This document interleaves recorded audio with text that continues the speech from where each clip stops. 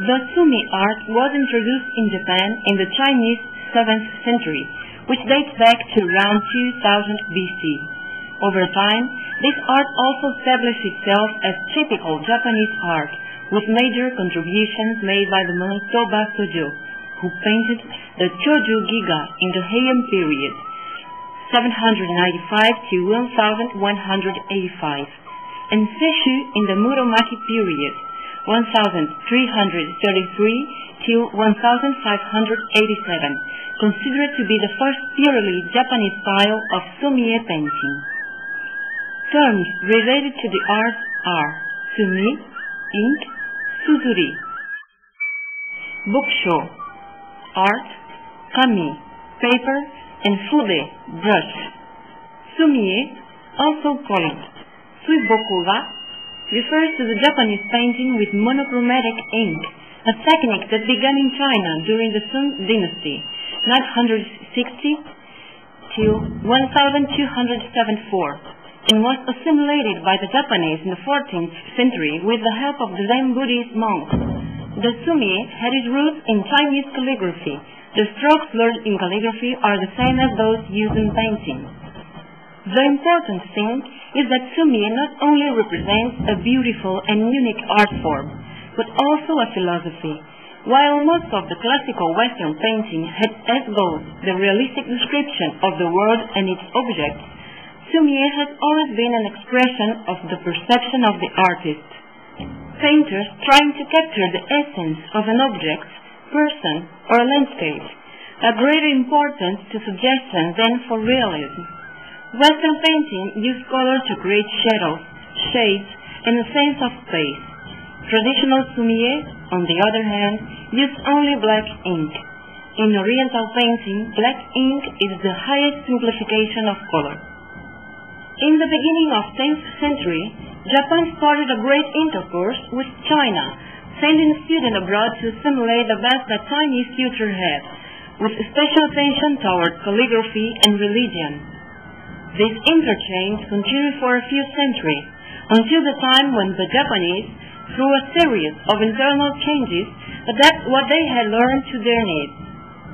A legacy left by this bond of friendship was the seed of what would become the Zen Buddhism, having as its date of birth the 12th century. Sumi-e, according to its origin, possessed the main feature the speed in which it is performed. The artistic inspiration is transmitted in the shortest possible time, where there is no space for reflection or thought or what is being done. The artist must follow his spontaneous inspiration. There is no possibility of any correction or repetition. A stroke should be seen as unique. If there is any mistake, it is lifeless, and with all, the work becomes lost. This was the spirit that led many samurai to practice Zen and Sumi-e. The strike of the sword must be done spontaneously with no chance for correction or reflection. Otherwise, one would already be dead due to the speed that the clash occurred. In Sumi-e, an ink made of soot and glue is used, as well as brush made with the wool of sheep or the fur of badgers, in order to retain much liquid. But it's the paper, oftentimes thin and absorbent, which gives the main characteristics of this type of painting. The reason for choosing such fragile material to transmit artistic inspiration was that it has to come forth as quick as possible. If the brush is too slow on the paper, it is transposed. The white color in the paper's background, original color, is related to the universe. You do not see a setting, thus the feature related to the emptiness is maintained.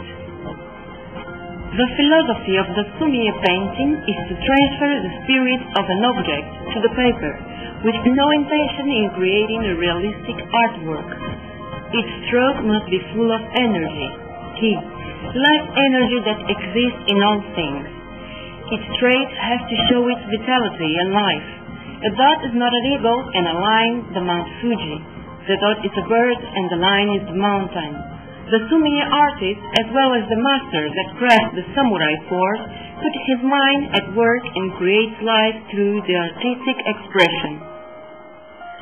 Shinichi Hisamatsu, philosopher and profound expert of the Zen art, emphasized 7 features which should exist within a Zen work of art. They are symmetry, fukinsei, simplicity, kanso, naturalness, shuzen, depth, yugen, detachment, datsuzoku, stillness and inner serenity, seijaku. Therefore, not all artworks can be classified as Zen beauties. The main motifs related to the Sumi-e are bamboo, plum, orchids, flowers, birds, and landscapes, not forgetting those associated to religious themes such as paintings of the patriarch or parables. There is nowadays a trend in putting colors in some parts of the painting, especially where color is a way of demonstrating the spirit of the object. These facts occur in many themes, such as the petals of flowers. To paint Sumi-e, the practitioner must know perfectly the object he is about to paint, in order to avoid the presence of reasoning or questioning during the creative process, and almost constant observation of things surrounding must take place. And this practice also brings a greater awareness regarding life, because through it, a greater awareness of things and people around us start to exist. The combination of painting, poetry, and calligraphy was the preferred artist composition in Japan during the first half of the 15th century, especially in Zen circles. The programming of this rose with poems and paintings, shigajiku, and the commitment towards making a work of art intertwined in all levels and sense was crystallized here as the best.